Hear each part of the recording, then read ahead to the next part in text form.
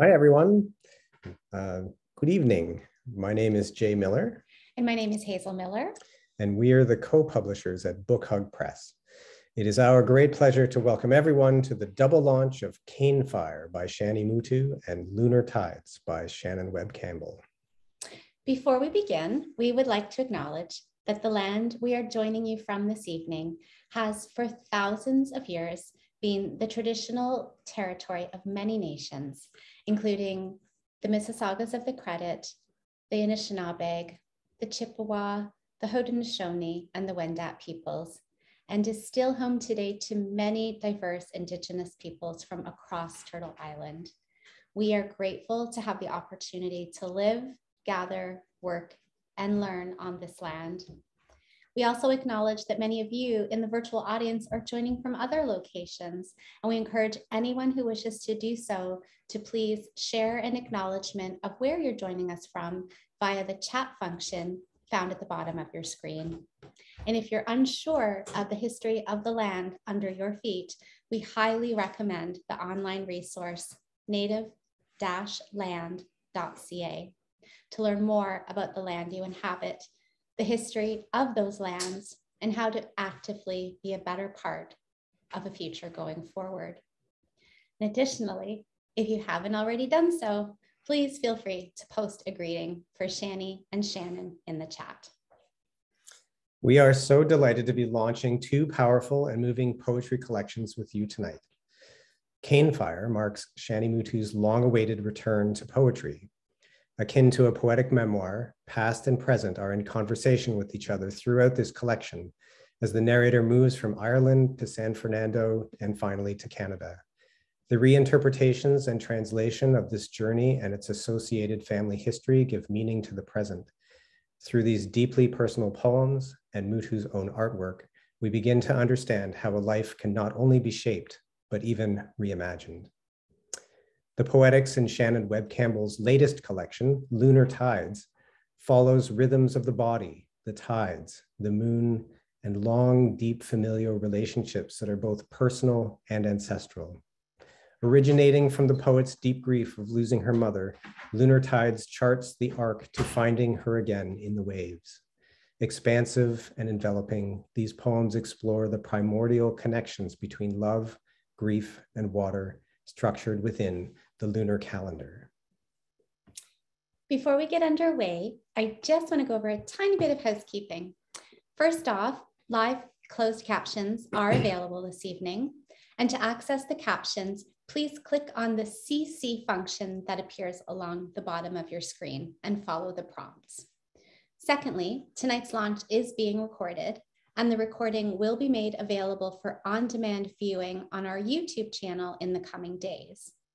And lastly, just a quick word on the format for tonight. Shortly, we'll enjoy a reading from Shani, followed by a reading from Shannon.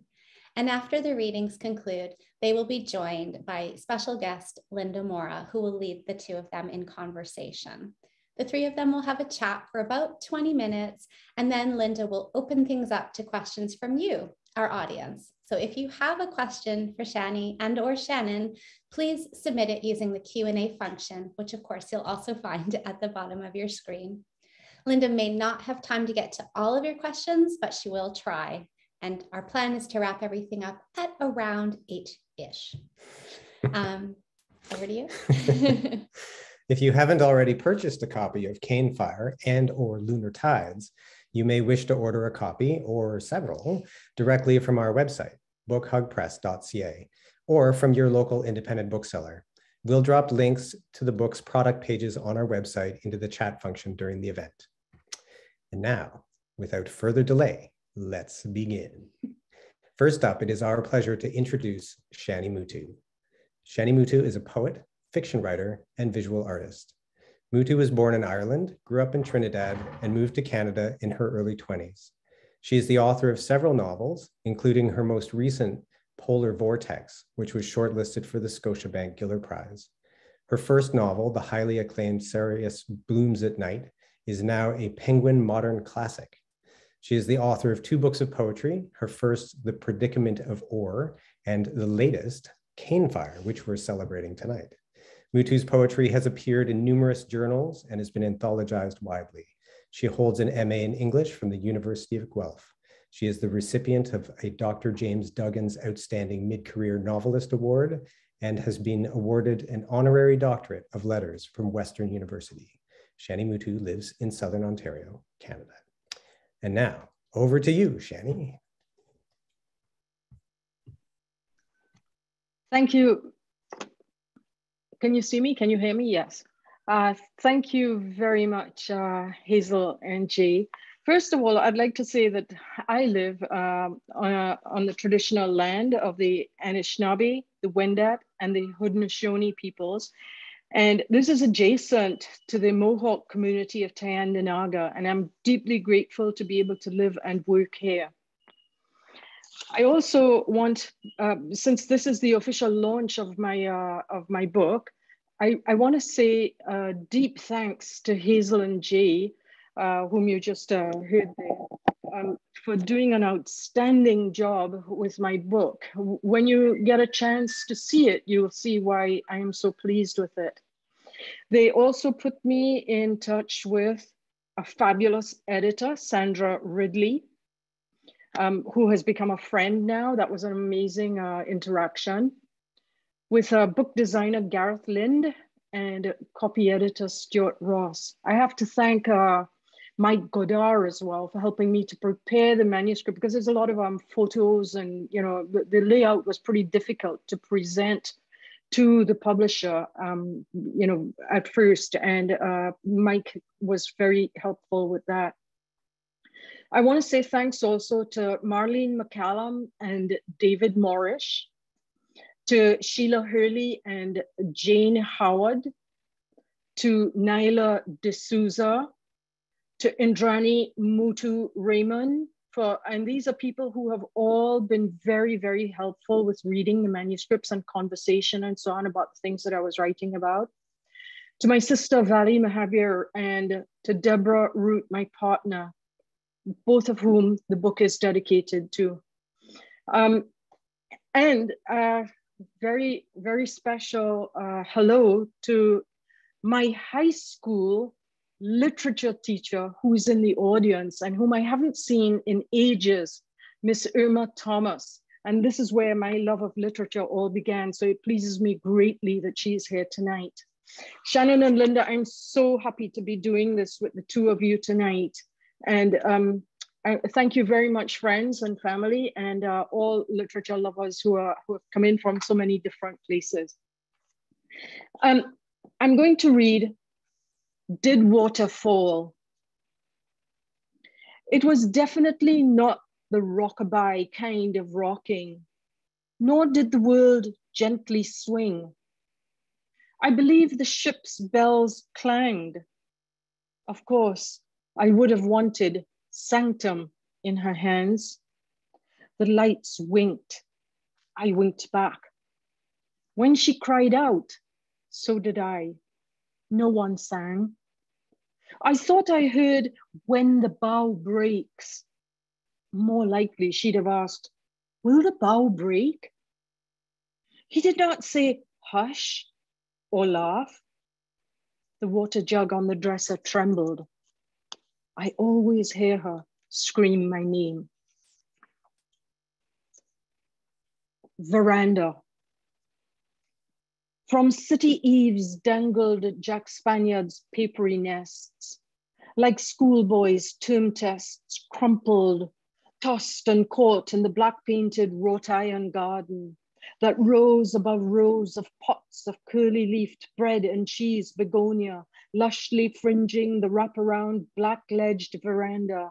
And though your belly was full of cake and milk, you pressed each shell-pink pillow of begonia for a soupçon smear of yolk-yellow citrus sour, and waited. And as you waited, you contemplated mechanics of distaining, principles of taming, red-bellied, yellow-banded Jack Spaniards. Then slowly, below, begins the babbling and the flow. You crouch behind your potted jungle and watch. The charm of girls in green skirts and white blouses glimmer through the latticed doors of a white-walled madrasa whose golden star and crescent moon shine brighter than heaven's own stars and earth's own moon. And you marvel at how hummingbirds know why the muezzin sings, and why at this time on the street below, white-capped men in white dresses flow. Heaven's own stars. Darkness climbs stairs, seeps under doors. Night in a dress reeks patchouli and fire, shadow mischief crawling. Cloven-hoofed Lajables crouch in corners. He tilted my face to the butchery bloodshot sky. Behind his back, my finger looped inside his belt, which he sometimes removed, coiled around one hand, its pointed tongue snapping the other's palm. Faraway thunder, low rumbles inland, sheet lightning, tic-tac-toes. The waistband of his pants warmed my hand. Those were days rain never fell. To Lajablas, Sukiyan, and Jambi, he was salt. Look, his index finger pointed. Quickly wish, wish you may. Quickly wish, wish you might. But what wish? Wish for what? He was everything. Enough.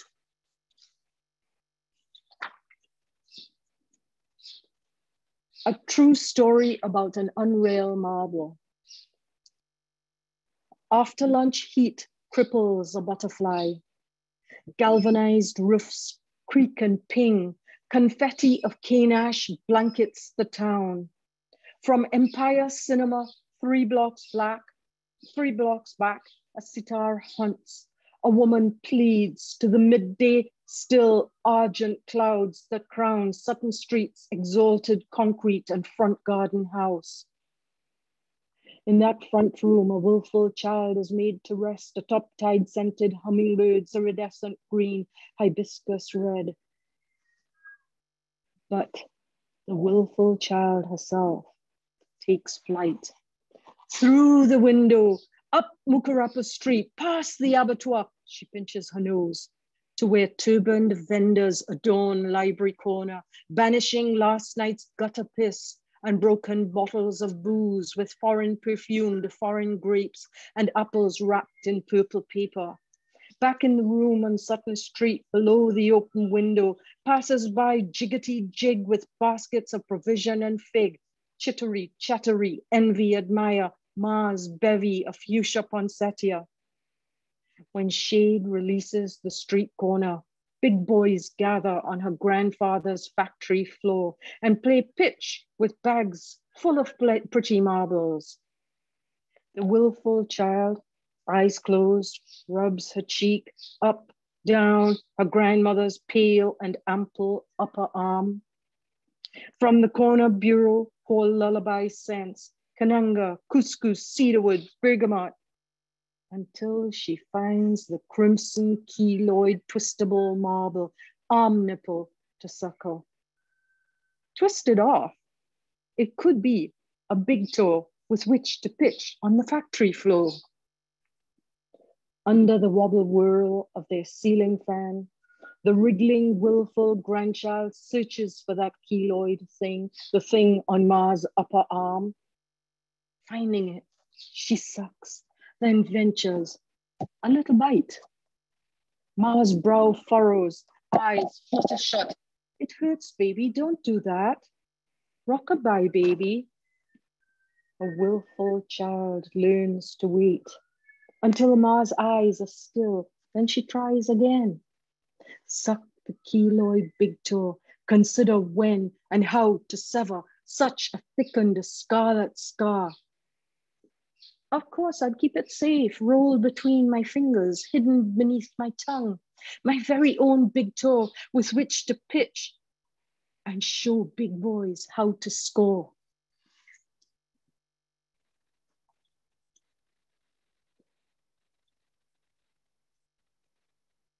All right, and then there are two more.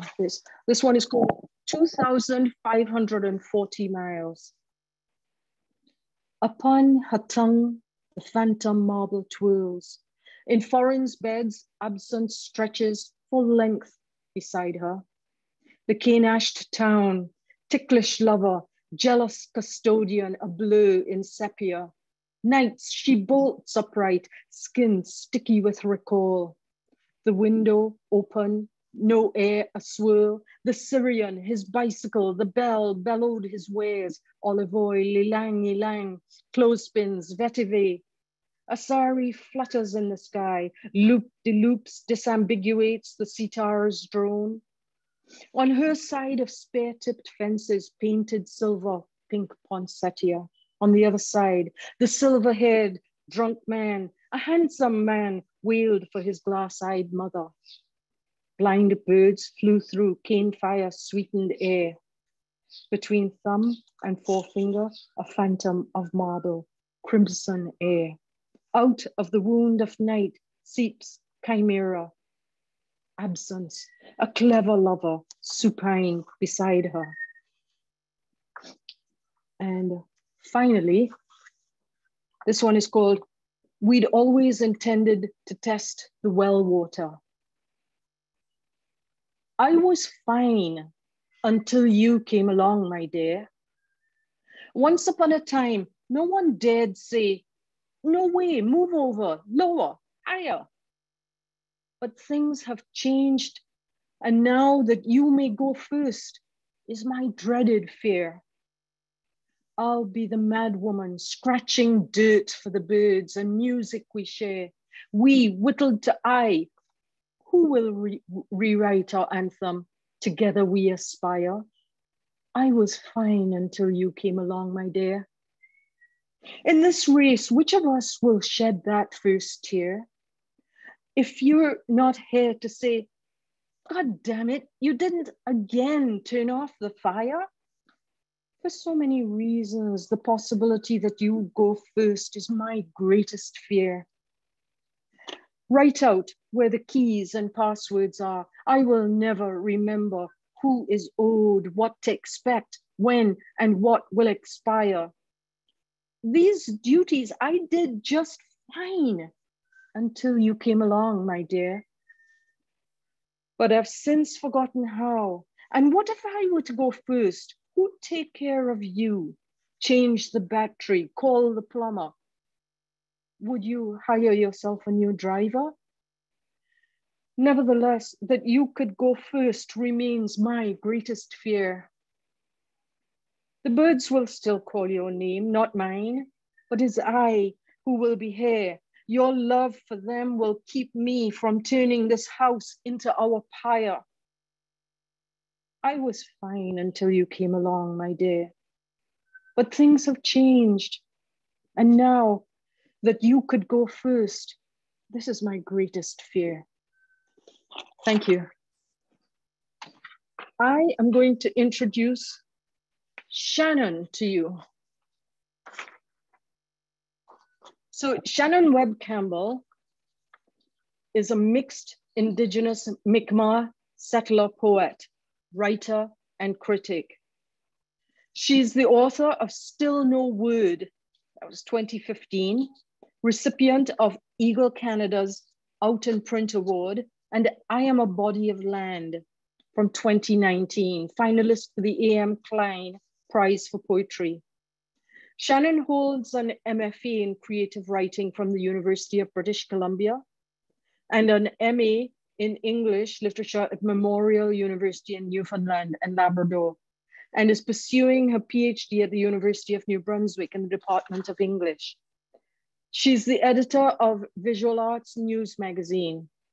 Shannon is a member of Alipu Mi'kmaq First Nation and lives in Jibuktuk, Halifax, in Mi'kmaqi, yes. And Shannon's new book tonight, as you know, is Lunar Tides. Welcome, Shannon. Oh, well, Alan, Shani, that was such a beautiful reading. I love hearing your voice, and your poems are stunning. huge congratulations. Thank you. Thank you. I'm so excited for this evening. As it's the official launch of Lunar Tides, I want to say thank you to Jay and Hazel for publishing this beautiful book, and to my editor, Wanina Kurtan, who was such a gift to work with. This book also features artwork by Amy Ash, one of my favorite artists based in New Brunswick, a beautiful piece of hers. And it's a collection for my late mother, Diane Campbell. I'm going to start with the poem Time, a biography, with a preface by Virginia Woolf. A poet is Atlantic and lion in one. While one draws us, the other gnaws us. If we survive the teeth, we succumb to the waves. 1. Beginning. A baby is born in a room to a body. Hears her mother's voice. The baby wants to return to womb waters. What is this room? What is this body? Living is a stretch. Doctors assign sex. Only hours until you hear tides. Nothing prepares you for life. Born 3 months premature, are the grandmothers in my body? Doctors don't like to answer these questions. Life becomes a quest of origin. Mother reminds us why light thins. Passing into night, you return somewhere like wind. A room, body, baby. 2. Beginning middle. In the room, in my body, mother tells the story of breath. Falling out of her one afternoon, nearly an entire season too early, the nurses pushed plastic tubes up my nose, put me in a glass box. Was she in the room? Was I once in her body? Birth explodes a new kind of meaning. Nothing prepared my mother to mother. Sex assigned her body. The hospital staff told her to go on home. I needed to keep breathing. Nurses took me away and she was left to imagine holding her baby. Grandmother was islanded in time thousands of miles away. A room, a body, waves. 3. End. Grief takes up with body. Mother never peed in front of me. Illness yellowed her and took her socks. Palliative care is a 10th floor view with an aluminum garden overlooking the city. Called in the middle of the night to be with her. Kin piled in cars, drove downtown, followed highway lines. A woman who wanted us there when she stopped breathing. A mother whose body never felt at home. Death exhausts in spectacle. Nothing prepared us for our last morning together. Was I in the room? Was she in her body? I sat in the hospital window while her tiny 60-year-old body slept. I couldn't take my eyes off her chest, watching her labored breath become a final hour. It's okay to go. I imagined a baby cradled in my arms the way she once held me. Passing my baby to her, I cried oceans over them. This is the closest I get to giving her a grandchild. The room, the body, mother. The second poem I'm going to read is called Ecology of Being. And it was actually made into a classical music suite with several other poems by Duo Concertante. And they called their album Ecology of Being after this poem. And it was just released last month.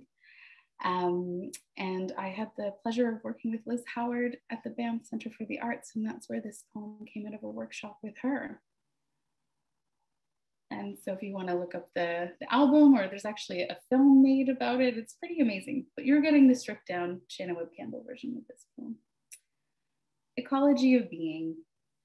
In this thinner air, there is no need to ingest crystals. We are surrounded by the boreal forest at the breakdown of natural order.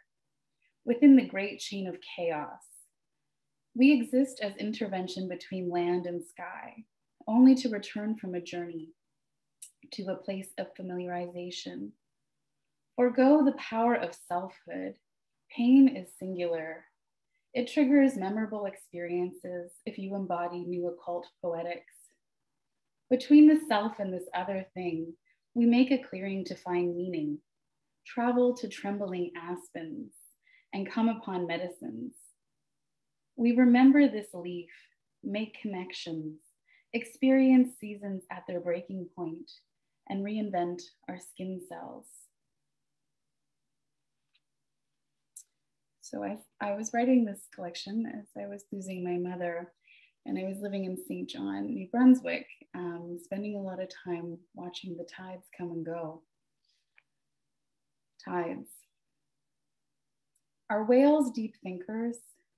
Ask the tides that chart the rise and fall on August's fullest lunar night, when the fish are jumping and your moon's bleeding. Tell me the answer at high tide. I'll ask you again at low tide, 6 hours and 13 minutes later to see if you mean it. Come back to the same spot. Ask the moon what day it is, work 24 hours and 52 minutes into a tidal rhythm. Tell me about the whale carcass, whose rotting body has washed to shore, harbor locals walking around holding their noses. Circle back and plant some cedar. It takes a village to dispose of a dead whale, their bones shipped away to a museum. Tell me the question at high tide, I'll answer again at low tide, 6 hours and 13 minutes later, to see if you remember. If whales are deep thinkers, do they know it takes 1 day and 52 minutes for a point on Earth to be noticed by the moon? Humans believe logic is time. We're all shift workers here on the lip of Atlantic. I seem to have whale bones a lot in my poems. This is the second time that's happened. I went to see an incredible whale in Newfoundland last week at Memorial University, and I brought the book thinking, is it okay that I wrote this poem about you? So this next poem, If I Wasn't a Fury, I wrote while I was working with Stuart Legier on his project called The Unfamiliar Everything, which is a theater piece at the Theatre Centre in Toronto. And we were also working with Ray Spoon, who's a fabulous musician at the time. And Ray and Stuart made this poem into a beautiful song, which it's starting to sound like everyone wants to make my poems into songs, but that's not really true. It's just been a wonderful moment with these poems. If I wasn't a fury, I would know where I come from. I wouldn't believe my bones were made of shit and shame. I could walk the land, speak with ancestors, know what to carry forward, but I don't know which plants are good medicines or how to braid sweetgrass. I can't speak my language, hold a drum, or sing myself home without crying. If I wasn't a fury, I would know where I come from. And Ray does this like really nice, anyways, I won't sing it to you, but it's always in my head when I hear it. So a lot of this book is to do with grief, but some of it has to do with love. And I also would like to say thank you to my partner, Andrew, for being so supportive through all these different lunar phases. Midsummer spiraling a labyrinth. In a garden of tangles overlooking Grand Pré, my lover follows my footsteps. We ask ourselves, what do we need to know at this time? Neither of us remember the way in or know the way out. We seek clarity in ancient spirals, a geometry to release tidal tensions, open to all things non-rational.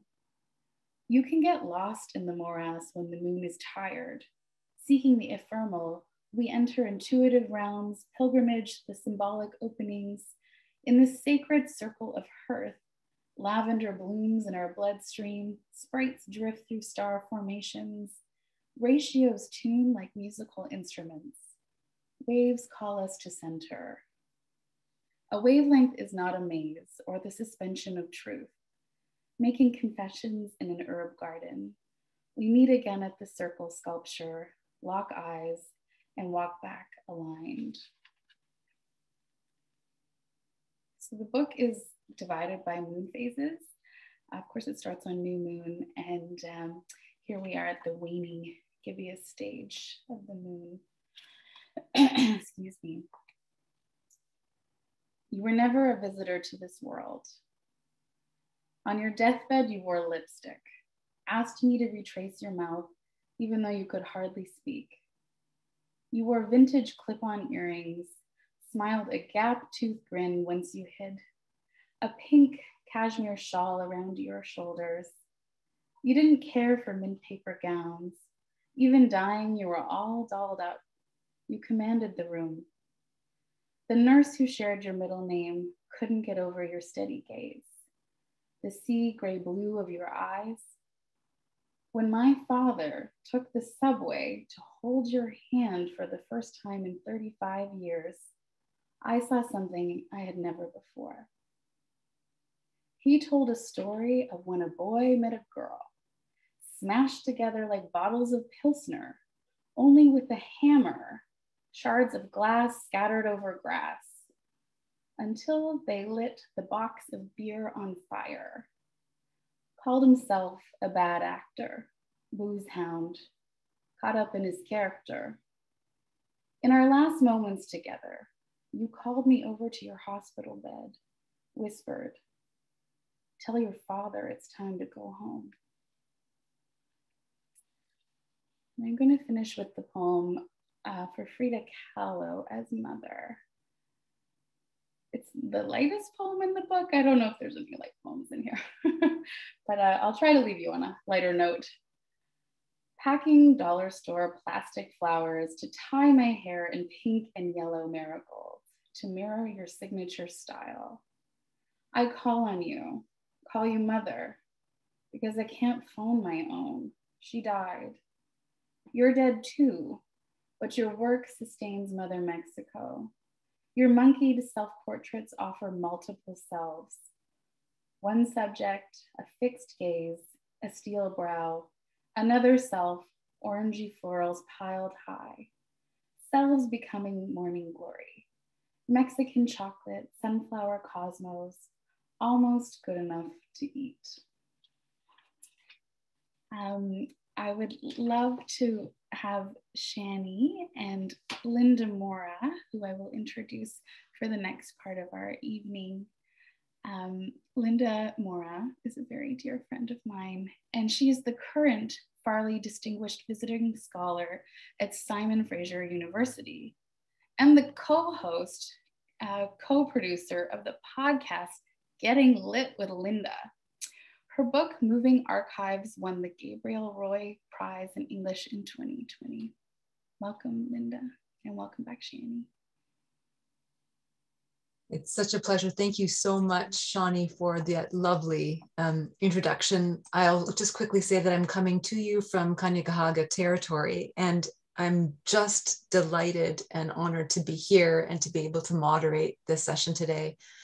I realized as I was preparing for this launch that I actually met these two writers in the same month, in the same place, in April of 2017 in Ireland.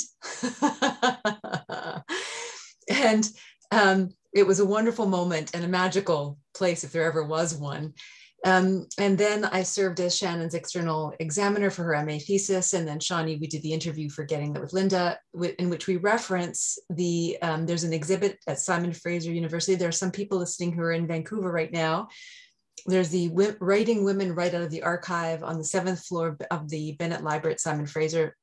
If you're in Vancouver, I recommend that you check that out. Okay, and also there'll be an interview with Shannon forthcoming for Getting Lit with Linda. So we'll talk about that later. To start the discussion, I thought I would observe that one point of connection between these two collections of poetry, or one point of connection, is their attitude toward lineage and family lines. So there's work that's being produced now that takes on a certain posture toward family lines, parents, guardians, ancestors, that can be rancorous or angry or resentful. And sometimes I feel that that kind of attitude sidesteps the fundamental humanity of the generations that precede us, as if they're being asked to live up to some impossible standard. But that's not what we get here at all. There are these loving and tender tributes that are at times celebratory and at times mournful in your respective collections.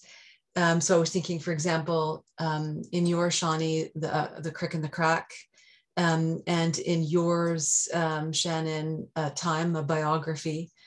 And so I wondered if the two of you would take turns just characterizing and speaking to the nature of those tributes and what your collections accomplish in view of these kinds of origins. Perhaps we could start with Shani. Yes, first of all, I want to say, Shannon, I really enjoyed reading your book, but then hearing you. Thank you so much. Those poems are like so beautiful. They were gorgeous.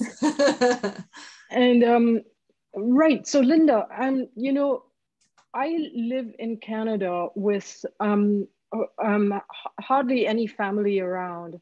No one really who knew me when I was growing up. I have a cousin in Toronto, Nyla, who she knew me when I was growing up, but we don't see each other enough. There's no one whom I could call a witness, as it were. Mm-hmm. And as I get older, I find that I want to catch the stories. I don't want to forget them. My mom, who would have known stories, she has passed on, and I want to write things down and hold on to them. Now, why do I want to do that? I don't know, because I'm a storyteller, I suppose, and I need to have a story about myself. It's kind of weird writing these other stories when you don't have a story for yourself. And as I begin to write them more and more, I remember more things. And this is really what it is. It's about catching memories and holding on to them. Shannon. Yeah, I can really relate to that. Like, I think I started out as a photographer and wanted to photograph people to kind of keep them in a way. And then I think now the poems are a way to spend time. You know, I do think, what would my mother actually think about these poems that I'm reading about her death? I don't think she would love it, but in some ways it's, you know, it's not that I want to preserve that part of her forever, but I also want to talk about grief. And I don't think there's a lot of places for that. But also my father finds his voices in a lot of my work. And certainly I'm a body of land, and he had a stroke. So he's even, you know, his voice and his vigor in life is very different. So I almost feel that preserving him has been important. And I didn't know that that's what I was doing. Or my grandfather is in there a lot too. And he's 89, he's still here. And he kind of laughs. He's like, I'm in the poems, right? But yeah, I think there's something about holding on. And then also, I think I love my family. It's all complicated, but when somebody passes, it's this extraordinary event that, like, wow, they were here and now they're not. And somehow in the poem, because I did write about my grandmother's death in Still No Word too, and I'm pretty sure she wouldn't have loved that, but I kind of think, you know, well, we'll talk about it at some point later in another lifetime, but yeah, I think it's the postcard or the letter in the drawer. That leads into my next question, actually, that image of the letter in the drawer, the postcard. In some ways, the poems, and so they kind of work that way. But I was also thinking in relation to my own research in women's archives. So in your poetic reflections or ruminations, both of you tend to invoke or call upon materials, photographs, scraps of letters, images, nursery rhymes, hymns. So in your case, Shannon, Postscripts and Moon Tea is one poem, or Our Little Girl's Book in another. And in Shani, yours, Inventory or Rocking Chair. What role do you think these materials serve? Why even use them or invoke them? And as a follow-up question to that, how might we see the body as one such archival document? So twofold question. One is, what role do you think these materials serve, like the hymn or the nursery rhyme and so forth? And the second question is, might we see the body as one such archival document? Mm-hmm. So those hymns, and some of those things that are in the drawer, that were in the drawer of my grandfather, they were, that was all before I was 10 years old. He died when I was about 10 years old. My grandmother died when I was about 6 years old, and I lived with them for the first 5 years of my life.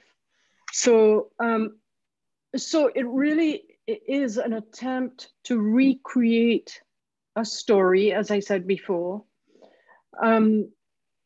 to create a child out of myself. And some of the things that they're very fragmented, because I don't have anyone, as I said back at that time, to tell me who I was, to remind me of that time. So I am actually also leaving things out. There's a lot that I have left out that is unpleasant.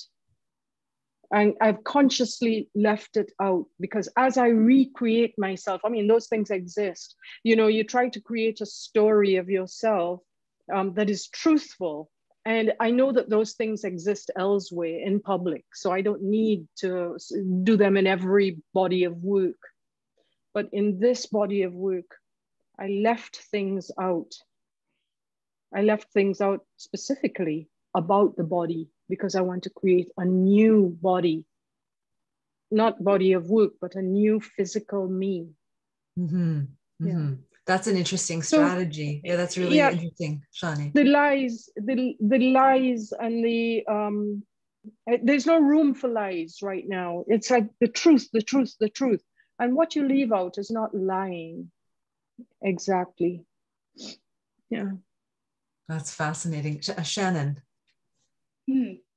I mean, in terms of my poems, like what was left out, like, you know, I end up with my baby book, and my father's family is not written in there at all. And I think, wow, okay, like, and that ended up in the poem because I wanted to kind of take it up with my mom in a way that maybe I couldn't have asked her when she was alive. But also, like, my grandmother's voice comes in because I found a letter that she wrote on the back of a bank statement. And I think there's in like searching or seeking, and certainly in terms of moving through the very strange terrain that is grief, finding someone's voice again, right? So like my grandmother had a pretty commanding voice, and even, you know, it's still ringing through me. And I think back actually when we launched I'm a Body of Land, and Lee Miracle saying, you're born with your mother and father's voice inside you. And I think in some ways, these poems are an attempt to like honor their voice, honor my own voice, probably learn to speak too, because I think in my life I've been pretty shy, and poetry was as a place to be a little braver. But yeah, I think, I mean, there's many times all kinds of materials end up in a poem. There's lots of poems about theory and things from theory classes. But I think that the personal, like I do think, you know, my family mattered and matters, and I matter. And that's part of what some of my writing is about, is like, you know, we were here. And I think that preservation, like Shani was sort of saying, is trying to restore yourself. I hadn't put this in my list of planned questions, but Shannon, you were referring earlier to the fact that you have a past as a photographer, and Shani, I know you have a past as a videographer and as an artist as well. And I wonder if that past work informs your poetry in any way. Well, you know, so the last 3 years, I had a little bit of trouble with my health. And last year, I was worried. I was very, very worried. And I found myself wanting to pull together the work of the past as well. So in fact, this book, Cane Fire, does have artwork in the, yes, you know, throughout, that the artwork is not just artwork by itself. They are, yes, they are part of the poem. So like this one reads, "The inevitable theater so evocative, some of them. of desire," but the images say what my eyes see. And then, you know, this one is, there's a canoe in the middle there. Mm-hmm. And then that one says, "I dream of doing." So I've embedded those into the book, into the poems. They've become part of the poem. Yeah, thanks, Sam. Thanks a lot. Yeah. And it spreads throughout. So they are part of the poems. And once I finished Polar Vortex, I felt a freedom with Polar Vortex that I hadn't felt for a long time. It was like going back to writing the first novel, Sirius Blooms at Night. Yes. The two of them I worked on them in the same manner, and I feel that Polar Vortex has the strength of Sirius Blooms at Night. And once I had done that, I felt a tremendous freedom, and I thought, just work the way you want to work. And that's what Cane Fire was. And so it brought well, those are photocopy works with a bit of photography and so on worked in, and the poems. Yeah. I don't know if I've answered your question, but that's yes, how I got those together. Yeah. Yeah. Shannon, did you want to add anything to that, or? I just absolutely loved the visuals in Shani's book. Yes, I know. That's why I was holding nice them up of you. for people Thank to see. They're stunning. And like as a lover of visual arts, and I just thought, wow, okay, you're just taking the poetry book to the next level. Thank you. Beautiful. I have a couple of other questions, and then if there are any questions out in the audience, I'll also be happy to represent those in the conversation. I had a question about the larger poetic structure and genre that you both opted for. And I'm not speaking about the individual poems now, but rather the structure of the collections proper. So for example, Shani, in our interview for Getting Lit with Linda, you said that you don't really see the collection as strictly poetic. In the interview, you say that you see it as more than that in some ways. But in your particular collection, it's divided into 3 unnamed parts, which is not the case for you, Shannon. You have the kind of named structure, a kind of, well, I'll let you describe it. So why did you set up the poems in the way that you did in both instances? Shannon, maybe you could start us off with that one. Well, my book is structured by the moon phases, right? So we start at the new moon, and that was sort of a part of the process. Suddenly the moon was in all of my poems, and I thought it would just show, you know, some sort of structure to how like grief is unstructured, and the book in a way, I mean, I think we start with the death, but there's also lots of love in there and memories and you know, moments with the land, and but I think the moon was the constant and was a way to chart the tides of all this and contain grief, if something can contain grief. It has a kind of cyclical. There's a moment in one of your poems, Shannon, you're describing the act of breathing in relation to the poem, and it almost felt like I was doing a yoga pose while I read it, and I somehow felt that also informed the structure. You know, that kind of the exercise of breathing and moving in this kind of rhythmical way. Shani, what about yours? How would you describe the structure? Well, so Jay and Hazel definitely helped me structure this, and and Sandra, and the way that we worked on this was the first section is basically poems about my grandparents and that childhood in Trinidad. And the middle section is the longest poem, The Crick in the Crack.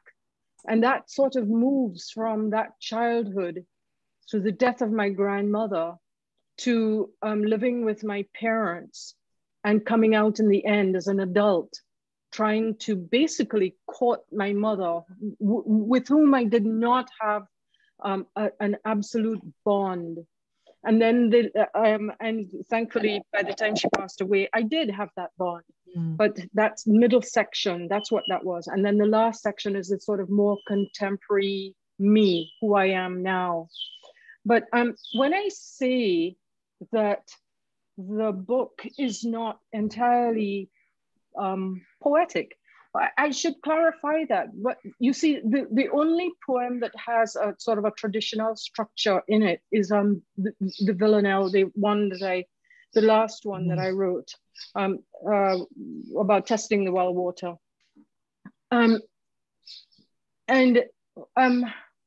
What I have found is that when, thinking about forms, traditional forms of writing, poetry, and so on, I find myself wanting to reject them. And the reason is that, to me, the poetry is a place, like art, where I can reinvent myself, not reinvent myself, I shouldn't say that, but where I can be myself.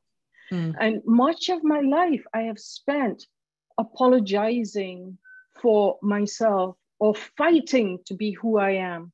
And I always feel that this is a place where I do not want to be bound by rules. I want to break the rules. I want to be free. And this is what I loved about being able to move all over the page and to treat the page, the blank page, as in fact not a blank page, but part of the canvas of the writing. Yeah. I love that you're using the metaphors of the artist, the canvas of the page and so forth, in order to describe the very act of writing the poem. Yes. Shannon, did you want to add anything to that, or not necessarily? No pressure. Yeah, rule breaking. I'm 100% here with you. And that art and poetry can be this place, and I find it sometimes like a reconciliation with myself, like parts of myself that feel fragmented, and somewhere I can, I don't know, put the fury or something, right? And then also the tenderness, but also break some rules. And I think being a poet in general is breaking a rule. Yeah. Yeah. It's the job. It's an extremely necessary place, I find. And I have to say that I probably love it more than writing a novel. Oh, how so? Well, I think in the novel, I mean, I do love the novel when I'm writing it and by the time I've finished, but there's something really immediate and more truthful about the sort of the slap of the poem, the slap meaning you do it, which doesn't mean that it does not get revised and revised and revised, but it's there. Whereas the book is a constant explaining of what and how and why all the way through, Is that the difference for you between writing poetry and prose? That's one of the differences, yeah. The others being? Not to put you on the spot, Shani.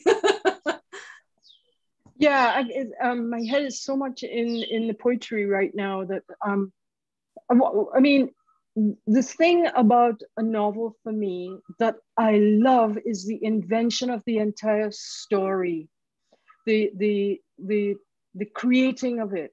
The thing that I do not like about fiction is the invention of the story, the constant creating of it. It's the kind of like you're telling something that isn't true and you're constantly making it up. Now, I love that.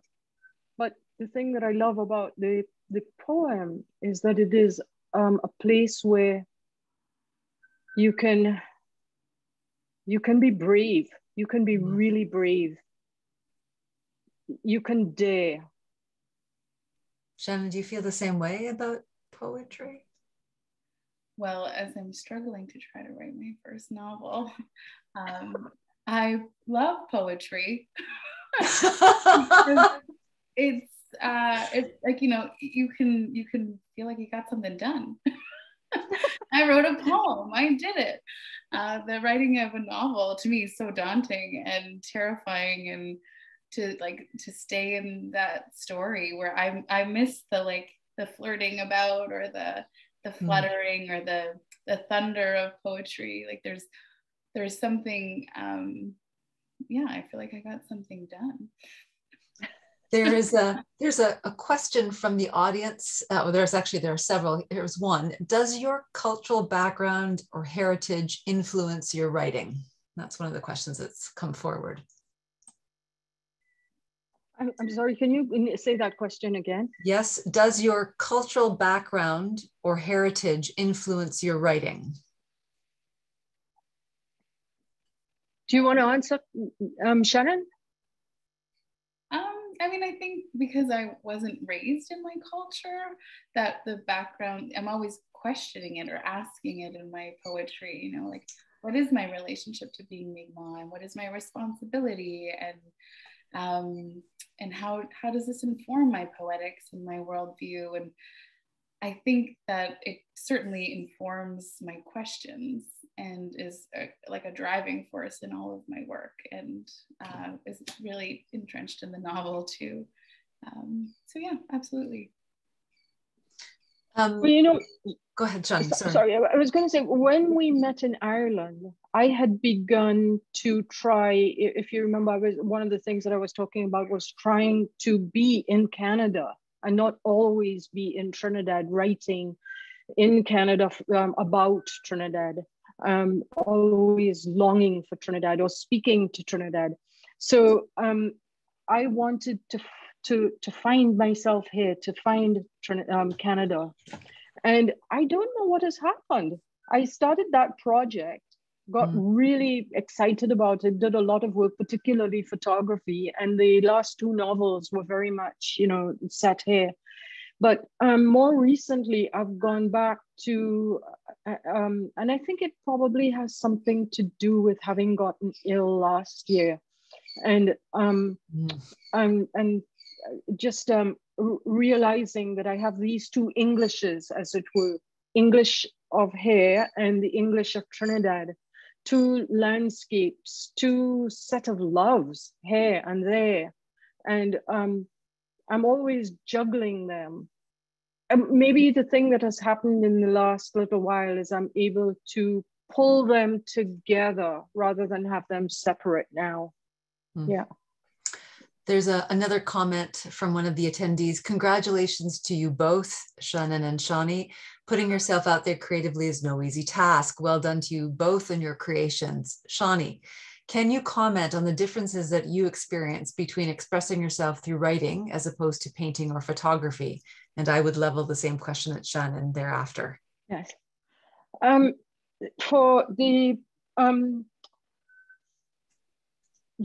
writing does allow me to use verbal language, obviously, in a way that you know, like in painting and photography, there's an immediacy. I used to practice actually in painting and in a body of photography that I did at one time, where I try not to let verbal language dictate what it is that I was doing. So it was a more sort of subconscious response, or response, not response, but action towards painting and making photographs.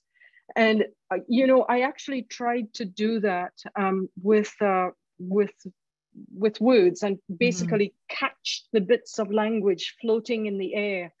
And two poems in the book, the only two poems written outside of the last 2 years or 2.5 years, came from that period about 30 years ago, or maybe even longer than that.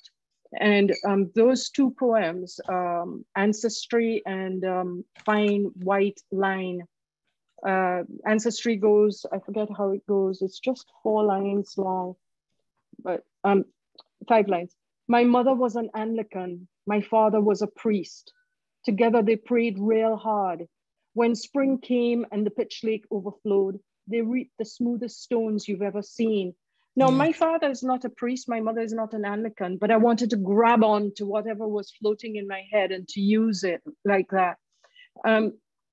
Now, verbal language allows me to make sense, and making sense particularly in the last 6 years of Canadian life, living next door to a country where we, came to not know what was truth and what was not truth. Verbal language is really important to me right now, to ask the questions, to answer them, to be very specific, to find the right words and the right language constantly, not just toss off the quickest thing. Yes, here, yes. Shannon, so the question was, again, expressing yourself through writing as opposed to, in your case, photography. I mean, they're different, right? Like I think in photography, I'm always seeking beauty, right? I often take pictures of beautiful things, but simple things. And I think I'm searching for beauty in poetry too, but the aesthetic can be a little bit different. But I do think back to why I even ended up in writing was that my mom was like, you'll never make it as a photographer. So I'm like, oh, well, I'll become a poet. My plan, maybe I'll go to art school after this PhD, who knows? But I still think there's things that happen in the visual that language can't do. But I don't think I have found maybe my art, like a voice as a visual artist, or if I would be, but that was always my dream. So it's interesting, I think, that I was drawn to poetry, which has such a visual aspect to it. Visual component, yes. Good. I think Rachel has suggested that she would like to answer this question live, unless I've misunderstood that, but I have that as a note. And I know we're just now creeping over 8. You're welcome. That was to our attendee. Yeah. Thank you. We're just slightly over 8 o'clock. And so I believe I should turn it over now to, nope, go on, good to move on. She says, that's fine, good, okay.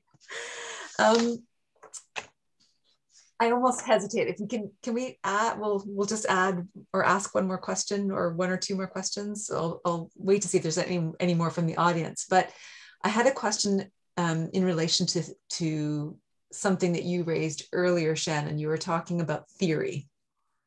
And of course, you have a couple of poems that reference theory. And I know that Shani really thinks through theoretically what she's trying to do. So one of the poems in your collection, Shannon, is I Need to Be Held by Something Other Than a Theory, which I love. Do you have theoretical concerns that inform your work? And that question is for both of you. What kind of theoretical questions inform your work? So we've been talking about interdisciplinarity as one example, or thinking through the absences of lineage and that is, for example, Shani, you were talking about how you wished you had asked your mother particular stories, and Shannon, you have been saying that you were thinking about how much is missing in terms of your story and your lineage. And so do you have other theoretical concerns that inform what you choose to write about?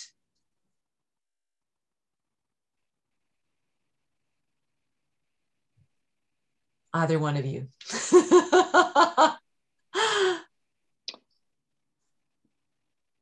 You can go ahead, Shannon, because of your poem, the specific poem. Oh, I need to be held by something other than. Well, there are 2 actually. So there's the other one is how theory works.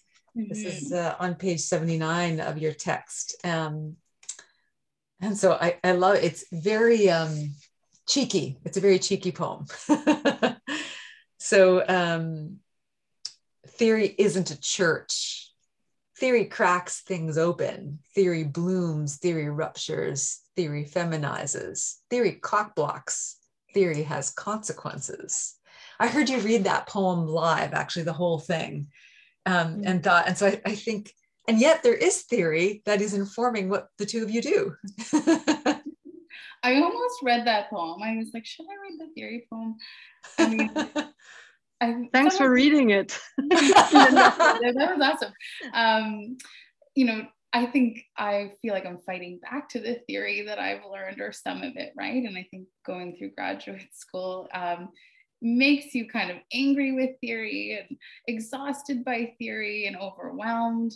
But, you know, after all of this reading on all kinds of theories, like it's shifted the way that I think about my own writing. And, you know, there's Indigenous theory and queer theory and, you know, very fascinating theories. I don't know how I see my own work in any of this.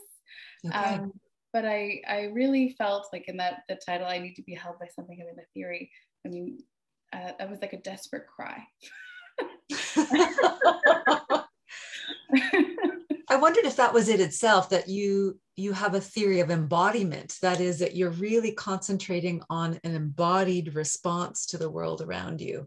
I thought that might be a kind of counter response to it, possibly. Yeah, well, and I think the body itself, like, can we theorize the body? Like, isn't the body going to overthrow all this theory, all this thought that we invest so much in? We will die, you know, we will succumb to illness and these kind of things. I don't know.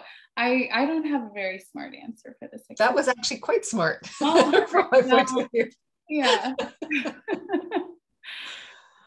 It's a really fabulous question, and a big question, because there is so much that we must be careful about in all that we know today about how we have hurt each other in the ways that we have written about each other, and how to do that, how to write responsibly without invisibilizing people and situations as well. So how do you do both things at the same time?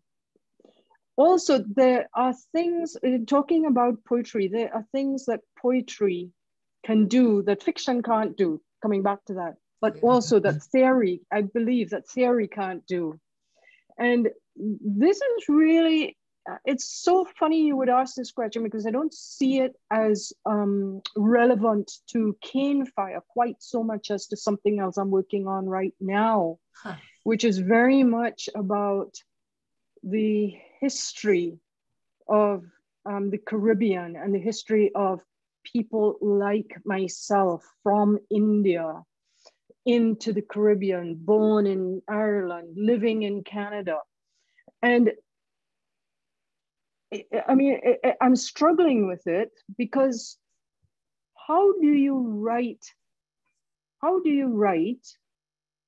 Like, there are things about poetry that ask you sometimes, I suppose, not to be entirely clear, to let the reader find out.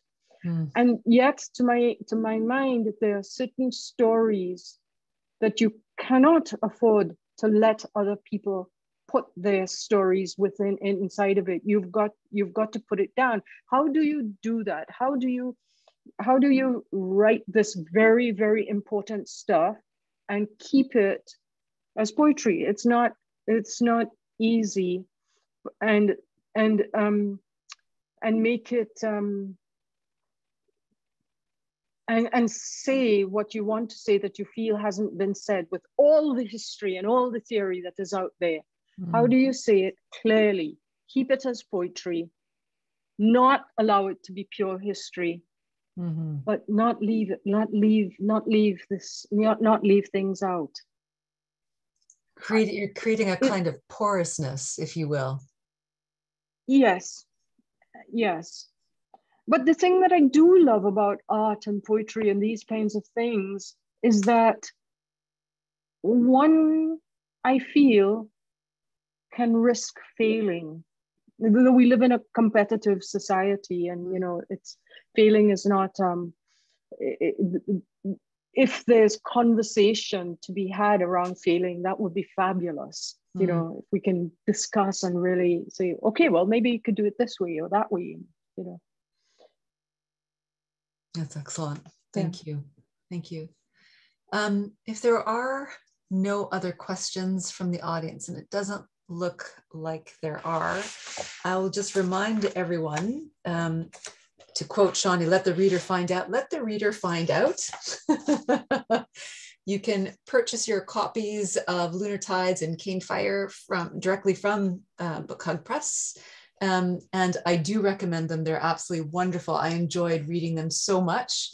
Thank you both for your wonderful readings and your wonderful collections. It's been a real privilege and a pleasure for me to be able to speak to you about your work. Thank you so much. Thanks lots, Linda and Shannon. Thanks a million. I'm so glad we did this together. Thank you. Both of you is amazing. Thank you everyone for joining us. Thank you so much. Well, we are back as well to say our thank yous, first of all, to you, Linda, to Shani, and to Shannon for such an engrossing and engaging conversation. We almost forgot we had to come back on and words of our own because we've just been so enraptured in listening to all of you. So thank you. Yeah, thanks so much. It's been such a lovely way to spend an evening. It really has been. But yes, I guess it is our turn to wrap things up. So, and it's such a shame because it's just been such a lovely evening, but yeah, we must.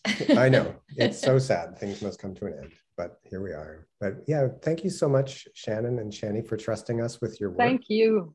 It's been a tremendous honor to work with you on these books and to see them come out into the world and celebrate them tonight with you. It's just been so wonderful. And we're really excited for readers everywhere to read and engage with these really moving poetry collections. Yeah. And thanks too to Linda for such a wonderful conversation tonight. It's been so thoughtful and engaging, so wonderful. And we'd also like to thank Alex Spears, who's been in the background managing the tech for us today. Thanks, Alex, as usual. And thank you as well to Rachel Gary and Charlene Chow for their work organizing tonight's event and for helping to manage the Zoom backstage as well. And of course, thanks to everybody who joined us tonight. You know, if there's no audience, there ain't no show. And it's been a lovely show tonight. And I'm glad you were all here to join us. Shannon or Shani or Linda, do any of you have any final words that you'd like to part with tonight? You know, I always have something to say, and I want to say thank you. Sorry, but thank you so much to all the people who have joined in tonight. And I see people coming from places where the time differences are kind of scary. So thank you, thank you, thank you. Indeed, yeah. Indeed. Yeah, absolutely. And to all of you out in our audience, just one last plug, of course, if you haven't purchased the books yet, of course, they are available on our website. There's Linda holding them up. Thank you, Linda. I know that Rachel has busily been dropping the links into the chat throughout the evening, but of course, you can just hop onto our website or visit your local independent bookseller. And that's our son calling. I don't know if you can Sorry. Perfect timing. But anyway, thank you one and all for joining us. Thank you again, Shannon, Shani, and Linda, and to everyone else. We wish you a great rest of the evening. Be well, and good night to everyone. Thank you. We'll Zoom wave out. Okay. Bye.